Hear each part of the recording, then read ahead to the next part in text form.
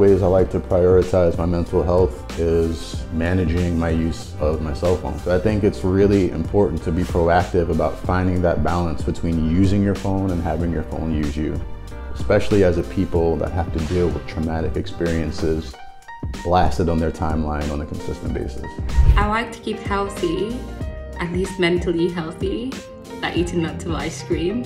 It makes me really happy. I do have an extensive background in customer service, and because of that experience, I've had to absorb a lot of negative energy. It's made me become a very big advocate for mental health. You don't want to have lived a life of just anguish and negativity, and much more beneficial to fill your life with joy and wonderful and happy experiences. Sometimes I do experience burnout, so there may be some days where it doesn't have to be like a self-care day for me. It could just be like I'm sleeping to relax my mind and basically like reset. Within the last few years, I've been really trying to make time for myself to explore my creative side of things, which for me manifests as like dancing. Give yourself the time and space that you need without giving yourselves the deadlines along with them. Some things I do for my mental is planning. So I do a bunch of virtual planning on my iPad, and it just puts me at ease. It makes me feel like, okay, you do have things under control. You do have your day planned out, and making sure that those goals are actually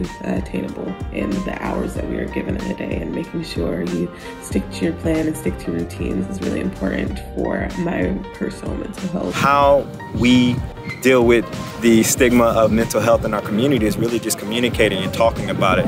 Have these conversations with anybody. I think that it is very important to emphasize how necessary therapy is. Honestly, like anybody and everybody can do therapy. It doesn't have to be that you're in a horrible situation or, you know, the worst is happening. I think it's a beautiful way when people are open and you're talking about perspectives, and then you're realizing how others have the same similarities as you in different situations, and you would have never known that if we don't have these open conversations. Happy Black History Month.